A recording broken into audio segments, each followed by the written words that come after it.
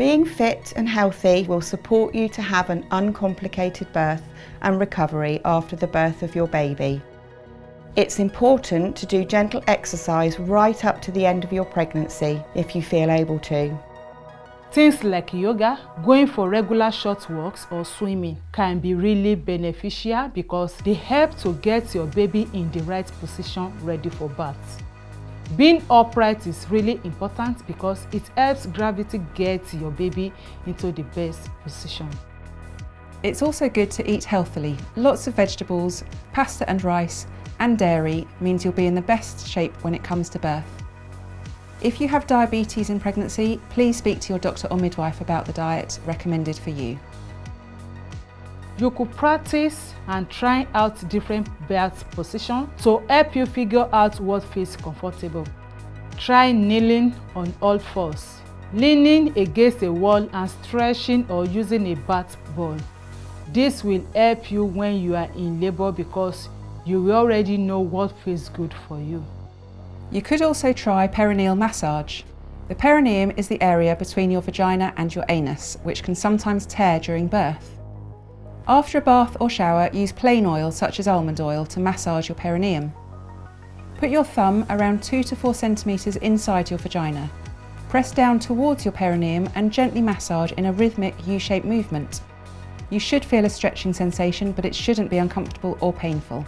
Colostrum harvesting is another technique which can help your body get ready for birth. Colostrum is your first bit of breast milk. It's very concentrated, full of amazing antibodies, and it's the best thing to protect your baby from infection and boost the immunity system. You can start hand expressing for a few minutes once a day when you are around 36 weeks pregnant. You'll need a sterile syringe, as to begin with you'll only collect a few drops, but over time you'll produce more and more. Make yourself comfortable and relaxed. Try having a bath or shower first, as the warmth will help. Use your hand to cup one of your breasts, and then with the other hand use your thumb and forefinger to gently squeeze. You should then repeat to create a rhythm. Collect the colostrum with the syringe drop by drop. You should then label the syringe with your name, date and time you expressed, and then put it in the freezer. Bring the expressed colostrum to the hospital with you inside a freezer bag with ice packs and let your midwife know that you have it, and they will put it in the freezer for you. Making a basic but flexible birth preferences plan can help you feel more confident.